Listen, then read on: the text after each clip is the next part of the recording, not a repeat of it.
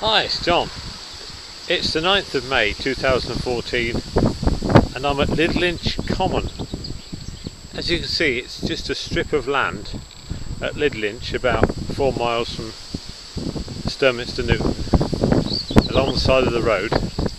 And there's this common land, it's both sides of the road, in a sort of nature reserve, and they put a few cattle on here, but it's mainly left wild.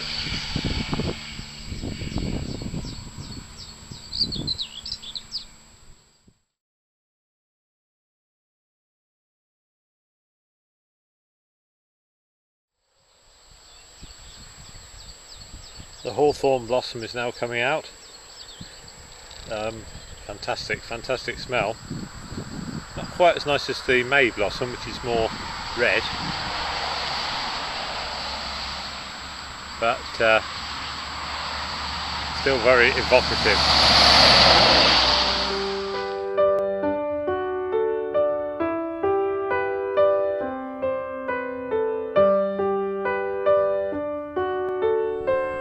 There's lots of crabapple trees up here, big red crab apples, bitter as hell. Cattle eat them though. Now I think this little plant is called Ajuga, or Ajuga, something like that. I bought one at the Sturminster Newton plant sale last weekend, but this is the wild version. There's a few about.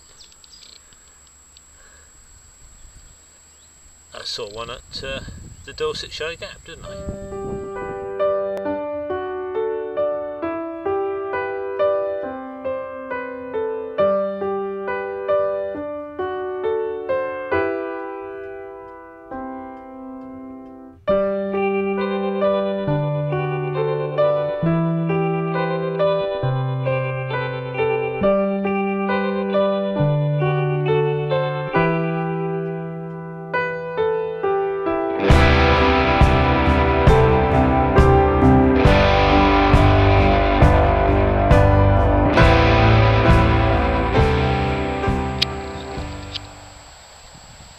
That's the orange tip butterfly.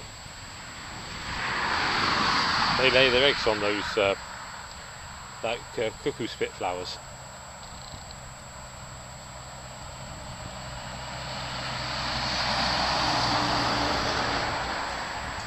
I feel very lucky to get some pictures of orange tip butterflies or any sort of wildlife. It's very difficult.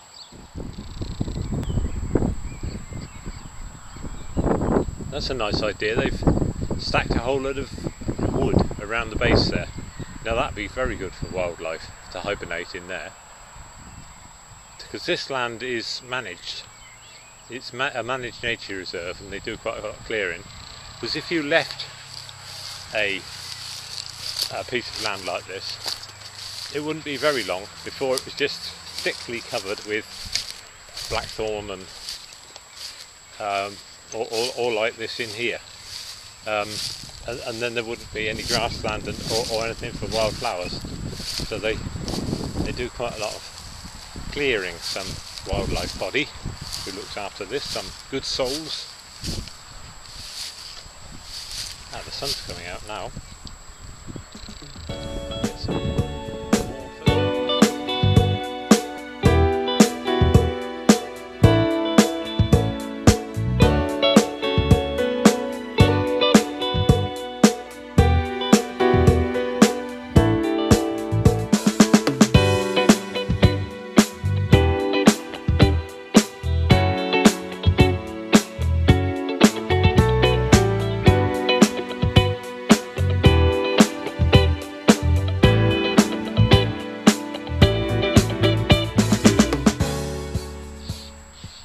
I'm on my way back now. It's only a small site, and obviously it's got this road running through it. I really enjoyed it though.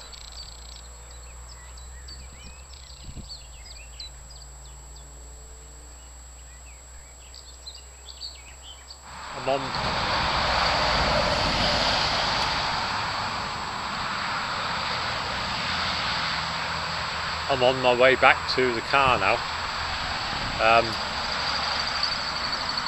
But this is just coming into the nature reserve from the Lydlinch side, and there's an elm tree here. It looks quite well. Whether it's a special one which is immune to Dutch elm disease, but it's growing quite nicely. And behind it is a big pussy willow tree, or is it called sallow willow, and that's sort of leaning up against it. But it'd be nice if the elms did come back to England. They used to make coffins out of them, I think. I mean, the wood wasn't much good, but they were very noble trees, and also they used to fall on people. That's not a good point, but the boughs used to fall without warning, and quite a number of people were killed by elm trees. But if you take old-fashioned paintings by people like Constable and Royland Hilda, those sorts of people, the English landscape was very much determined by elm trees in a way that now most of the landscape, or most of this area anyway, is generally tends to be oaks and ashes on the fields, and then beeches, skylark.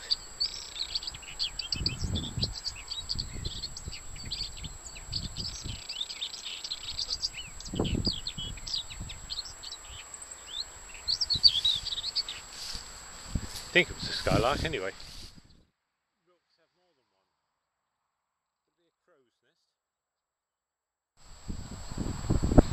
That's it, I'm back to the car. Always a relief to see the car. Nice to go out into the nature reserve and nice to get back. Anyway, thanks for watching. Right, bye for now.